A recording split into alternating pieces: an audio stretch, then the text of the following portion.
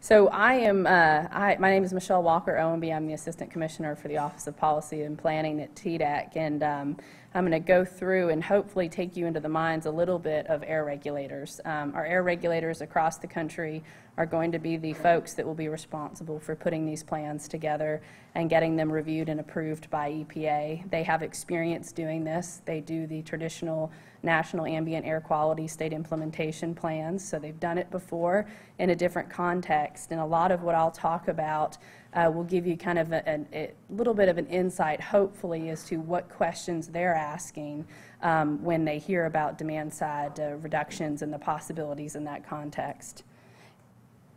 And let me just caveat this. All the information I've included is what's in the proposal, so we're still waiting on a final rule. We're hoping that it's going to have some more clarity. States advocated very much to EPA that we need more clarity on the state plan considerations, what can and cannot be included, how it needs to be included. So a lot of these will be comments based off on the proposal, and we're hoping we're going to get some additional clarity in the final rule. So just starting a little bit, I wanted to give you guys a backdrop of the time frame we're under. We've heard EPA plans to issue the final rule in the summer of 2015. That would be this summer. We were originally promised June. It now looks like July or August, question mark. We're hoping it's not September or October or November, because as of right now, EPA is still saying that the summer 2016 is the planned date when states actually have to have their initial, at least their initial plans into EPA. The other thing that EPA promised us we were going to get this summer is what a proposed federal plan looks like. For those of y'all who don't live in the Clean Air Act, a federal plan is what EPA would put in place or could put in place if a state refused to put a state implementation plan in place or put an inadequate state implementation plan in place. So getting to look at what a proposed federal plan looks like is going to be important in a lot of contexts, because it'll give the public and states an idea of what could be the result if a state plan was not adequate. Summer 2016, next summer, we have to submit our initial compliance plan. I'm calling it initial compliance plan because if you read any of the state comments that went in on the proposal, most states across the country have said that a year time period, now maybe less than a year time period, is going to be really difficult to get a final implementation plan in place. So they would need an additional extended year. EPA has responded favorably to that and has said that you could put in an initial plan in summer 2016 and request a one-year extension to put in your final plan if you are an individual state doing an individual state plan, or you could put in a two-year request for an extension if you were working with other states to do a multi-state plan. And the reason for that on our state comments is that in Tennessee, we estimate that even if we, when we're talking about a regulatory SIP, which means a SIP that involves us either revising or adding new rules, we have about a 9 to 12 month estimated time period of what we need to get that done. And that really, has everything to do with our state regulatory process, the public participation requirements that are associated with our state regulatory process, and then of course going before our legislature and the Government Operations Committee. So I wanted to just give you guys a look. I know you heard this morning, had some great presentations on the rule. Demand side reduction, and I highlighted building block 4. That's where it falls into the Clean Power Plan. If you count renewable as part of demand side reduction, you would also have a part of building block 3 that would be included. So in Tennessee, this is what our baseline emissions look like based on EPA's calculations under the proposal. And our interim CO2 performance goal in pounds per megawatt hour is 1254, and our final is 1163. And this stair-step chart just kind of shows you where EPA thinks that we could get the reductions in Tennessee.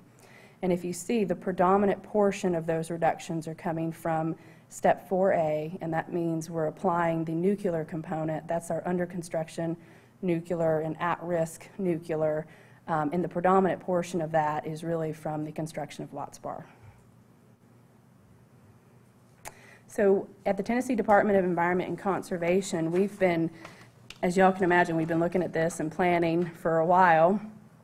around not only doing comments to EPA for the rule proposal, but now looking at what we could potentially do with a implementation plan. We've got a number of different folks within the division that are taking a look at this. Our Division of Air Pollution Control, which is the division that will be responsible for finalizing and putting together the plan, is heavily involved. Those are our technical staff. The Office of Policy and Planning, which I lead, our Office of Energy Programs, and also our Office of General Counsel. Other entities that we are closely engaged with and have been in conversations with are our Tennessee Air Pollution Control Board. They will be the actual regulatory authority in Tennessee that will have to approve any regulations that we choose to either revise or implement as a part of this plan. The Tennessee Regulatory Authority, as you all might have heard, Tennessee, the TRA in Tennessee, because of the uniqueness of TVA, having about 99.7% of our electric producing capacity, TRA doesn't actively regulate in this area. They have a small portion up in northeastern Tennessee where we have AEP Power that provides electric power. They don't actually have any affected units in the state, though. But the TRA is obviously very interested in this, and so we've been keeping them involved and engaged as well. And not last but certainly not least, obviously, is the Tennessee Valley Authority, which is, for Tennessee, the major regulated entity when it comes to the Clean Power Plan.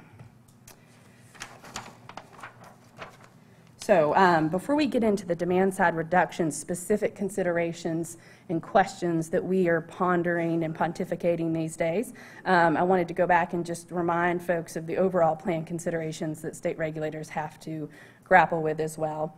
Our goals are obviously rate-based goals. They were given to us as rate-based goals. States have the choice to convert those into a mass-based equivalent. So states across the country, Tennessee is included in that, are still grappling with whether or not we stick with rate-based goals or we go with a mass-based equivalent. How to do that, how to calculate that is predominantly taking up the time of our technical folks. The other question that we're asking is, do we just go with a state-established emission standard, a set of standards, or other measures? And we'll get into, I'll use the term other measures a lot, but we'll get into the concept of what this means. Inherently, it's the simplicity of saying the state of Tennessee would tell TVA, here's your emission rate at your affected units. You have to comply. Tell us how you're going to comply throughout the compliance period. That's one way of approaching a plan. The other way of approaching the plan is to say, here's some rates or a mass-based cap, and you tell us how you're going to comply, but that doesn't actually equate to the full version of what we have to do in Tennessee. And so for that other portion, there could be other measures that we could be relying on to get those additional emission reductions. That ties in closely with who are your responsible parties under the plan. If in the state of Tennessee, it's actually, we're a little bit lucky in that our responsible party, if we go with an EGU-only plan, which means TVA will be the only person we'll be talking to, it gets pretty simple. We just put the rate on the units, and that's it. If we include other measures, it gets a little more complicated. Who those responsible parties are and what will be their responsibilities under the plan will be considerations that we have to take into account. The other options are individual state plan. Do you go it alone? Do you do a multi-state plan? Do you do a cooperative or trading ready plan? I actually left out individual state plan because there's a little bit of a joke going on among air regulators and that the utility industry doesn't, and our electric system defies state boundaries. And so in concept, no plan is really going to be an individual state plan. You're going to have a conversation at some point with other states around you. So for us, it really is just a multi-state cooperative or trading ready plan. Regionally, we've had a lot of discussions about the concept of a trading ready plan because we don't exist in a region that has a trading infrastructure already set up, like our RGGI states in the Northeast or California in the West. So the question the air regulators are asking is, what does a plan look like that we could get done within the time frame that EPA's allotted us that would allow trading, but doesn't necessarily have everything figured out from day one? So the two other things that I wanted to go over is this note on a plan with a state commitment. There are two different approaches for plans that would include these other measures. And these other measures are really getting at inclusion of energy efficiency programs or other programs. The two different approaches that EPA refers to are one a portfolio approach and the other is a state commitment approach. In a portfolio approach, you have enforceable measures that are put on the affected the electric generating units, EGUs. But you also have enforceable measures against other entities. And so from a state perspective and from EPA's perspective, because you've got enforceable measures in the plan on both the other entities and the affected EGUs, every measure in the plan becomes federally enforceable because it's included in the state plan. The only way to avoid that is to do what we call a state commitment approach, or what EPA is calling a state commitment approach.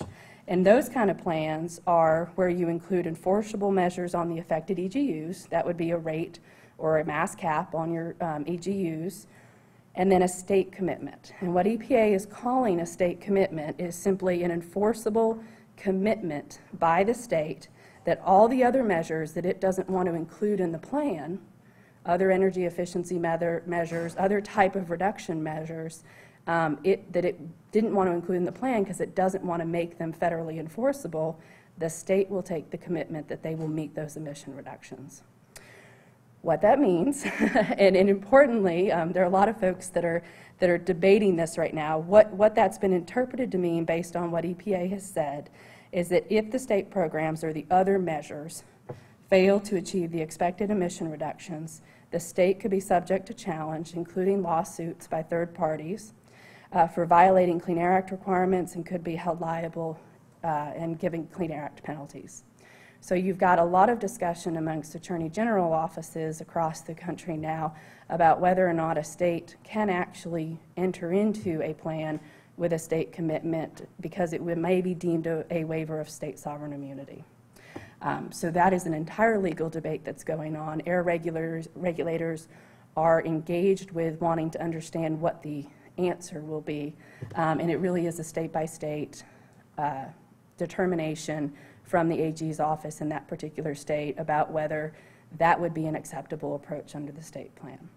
The reason I bring that up is because when we bring energy efficiency and other demand-side reduction programs into the context of the Clean Air Act, making these things enforceable at the state level and federally enforceable are totally different than what these programs are typically used to experiencing.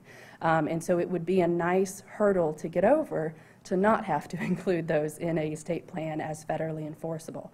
The problem that states are identifying is that from EPA's perspective, to not include them, the state would be the one that would have to be enforced against. And so that is a conundrum that we have to get past if we don't want to make these type of demand-side reductions, when we include them in plans, federally enforceable. Okay. So once we get over that big hurdle, we've got 4 general criteria and 12 components that EPA has said, you got it, this is an approvable state plan. This is what we can approve, and this is what was included in the proposal. The first thing is the state plan must contain enforceable measures that reduce EGU CO2 emissions. And that word enforceable is kind of the scary word that we'll talk a little bit about in more detail.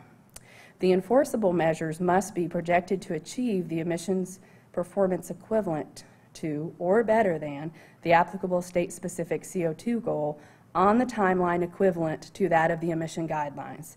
So in other words, the projected emission reductions have to actually take place over the time frame that EPA is giving us in the plan. So it can't be something that we could achieve 20 years from now. It has to be something that's going to be achieved within the time frame of the plan. And we'll actually have to demonstrate that and then report periodically that we're actually achieving those reductions.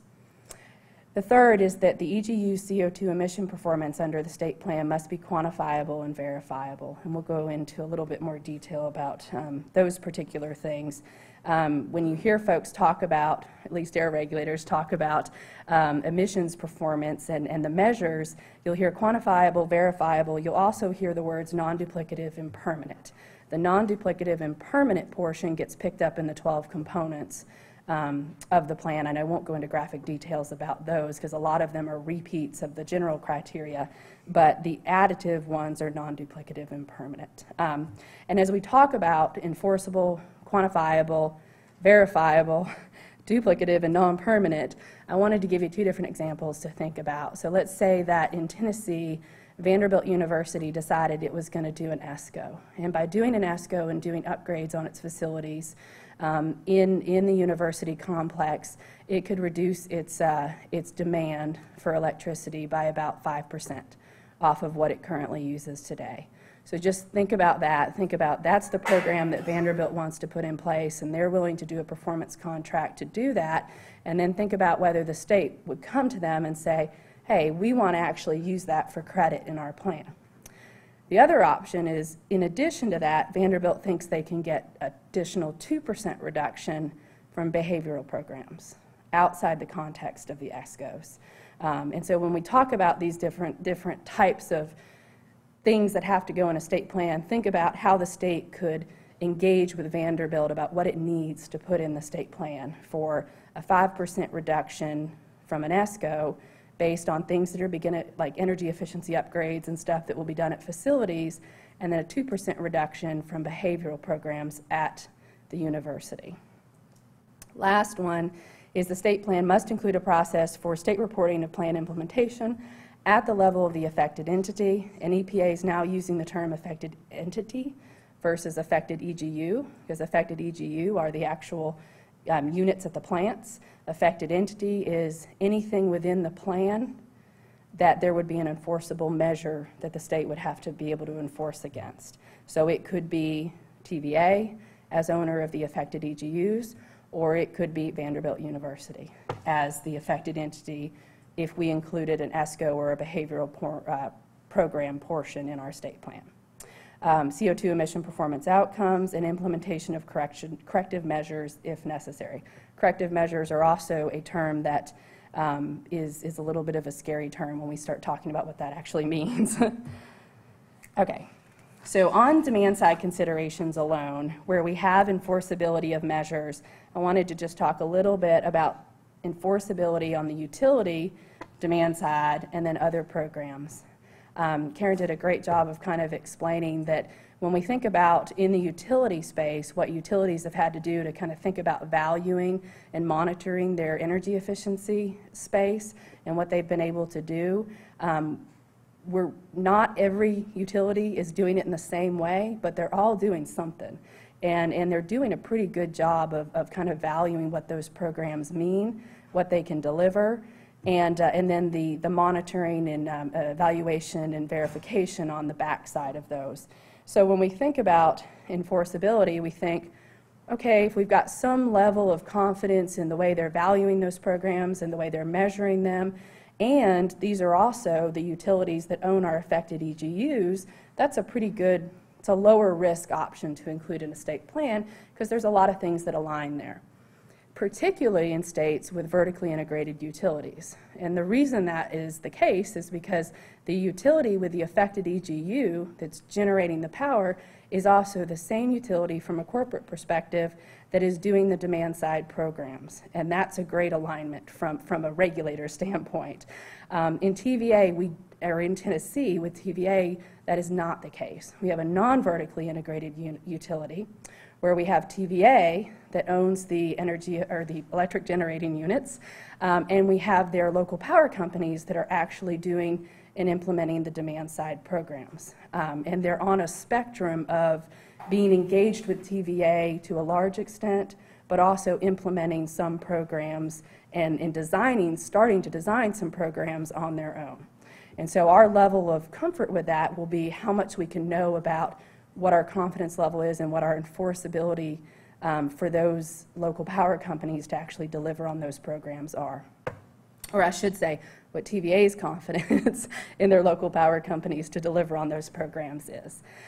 Now, when we move in, as Karen explained, when we move into other program space, we have a lot more of a concern on not only just the quantification and how those programs have been valued and how they're being tracked, but we also, states have a real concern about how we can actually enforce or include enforceable measures against those particular parties. And this is the Vanderbilt University example. If we included 5%, the value of 5% reduction from an ESCO in our plan, if it didn't come to fruition, how would we actually enforce and require Vanderbilt to deliver on that promise? And if you think about that from an ESCO standpoint, and if there are any lawyers in the room, you can think about how you balance risk in these type of transactions. If an ESCO is guaranteed the performance, then Vanderbilt may feel like, well, gosh, we have a guarantee, so we can guarantee. And then there's kind of a chain of guarantees that may give you a little bit more of a you feel less risky by including it. But does the law, do you have an actual statutory provision or a regulatory provision that gives the state the requirement or the ability, the authority to enforce against Vanderbilt University? And that's a big question for states right now. And then when you move over to the behavioral side and you think about, how do we even think about valuing that? How do we think about quantifying it? How do we think about measuring it? And then how do you enforce something like that? You can imagine Vanderbilt's comfort level with that might get a little more wary, and the state's comfort level with that might get a little bit more wary, because we're talking about what actually folks would do in their dorm room, or how people treat the lights in the main buildings, or something like that. Okay, so on the projection to achieve emission performance, this is really just, it gets into a little bit of what I was talking about with the examples, is valuing the demand side programs. How are they valued? We're having great conversations with TVA right now on really trying to understand how they value their energy efficiency programs. They just completed their integrated resource plan. It actually shows over the next 20 years they're going to be growing their energy efficiency programs. And so state regulators are really interested in how did you actually value that when you inputted it into the IRP process, and is that valuing something that we can really kind of rely on? And then also, how are you going to grow it, and the confidence with program performance and time frame.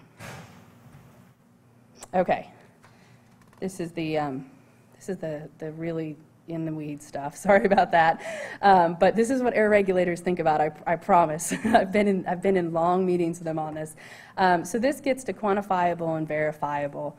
And this is, we think about it, again, in the utility versus the non-utility space. Our experience nationally has been in the utility space.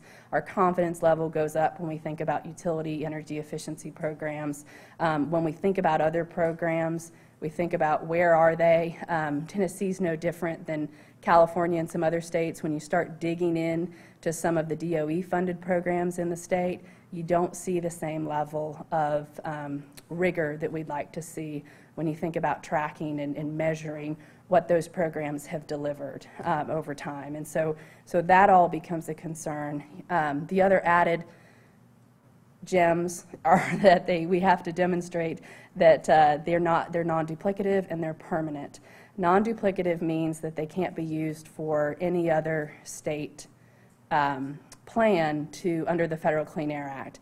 And that's what I mean when I say there's no really any individual state plan. States have to talk to one another because our electric system goes beyond state borders.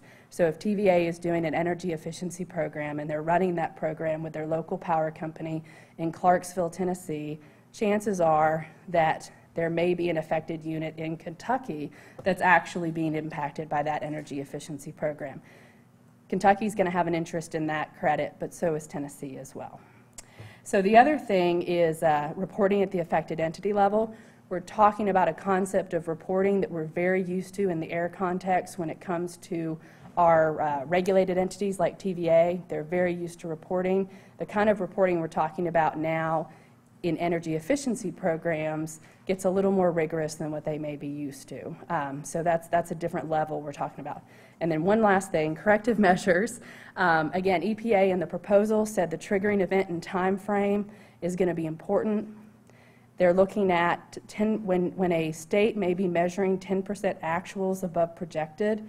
That means if we get to a compliance point and our actual emissions are 10% above what we projected, then we have to think about how are we going to put corrective measures in, who are we going to enforce those corrective measures in. And the consequences, EPA took comment on a variety of them. Do you just have corrective measures in your plan? Do we give you a whole new plan revision with new measures? Do we require you as a little bit of a penalty to do additional emission reductions because you couldn't get what you thought you could get on the front end? Or do we do like a SIP call, and do we require you to do a new plan by implementing an entirely new SIP and going through that process again? Sorry, I went over a little bit.